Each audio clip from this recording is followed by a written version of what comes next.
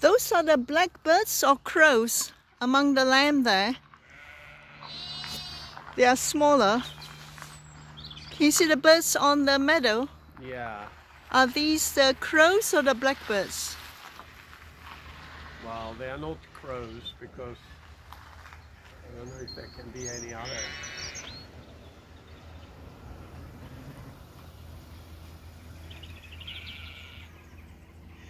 So I think the sheep shearing will be about April, right? So another month, so that they can get more wool.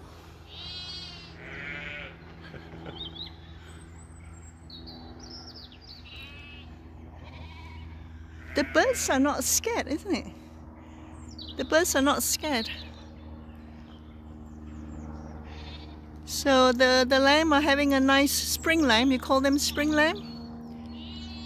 Spring lamb, they're running around at Madingley Hall. Look at these two playing catch to mama.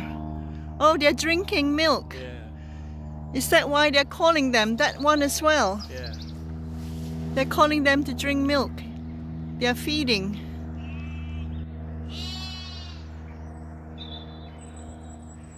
So all these park farm, the animals belong to the University of Cambridge.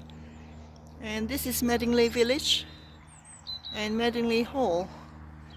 So you can come here and see the sheep now that it's in season until April. And then they'll all be gone again, and in summer they will come out for grazing on the meadows. This is all part of the farm belonging to the university. They do have a veterinary medicine, so I guess the students come here to study the animals. And is it agriculture?